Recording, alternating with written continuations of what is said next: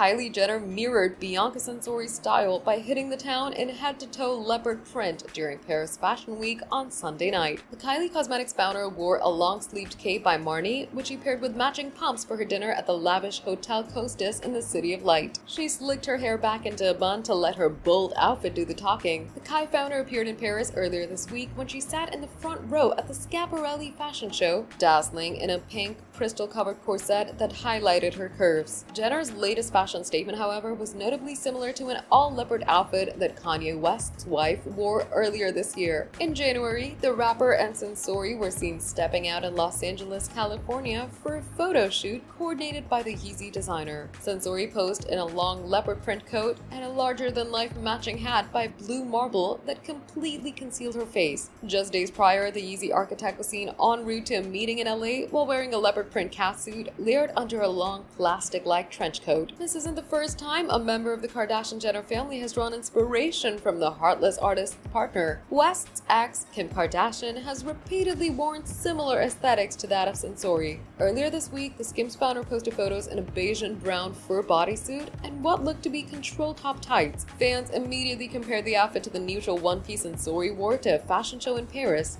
And in April, Kardashian wore Balenciaga Panda shoes with an April-style top that looked similar to past looks worn by Censori.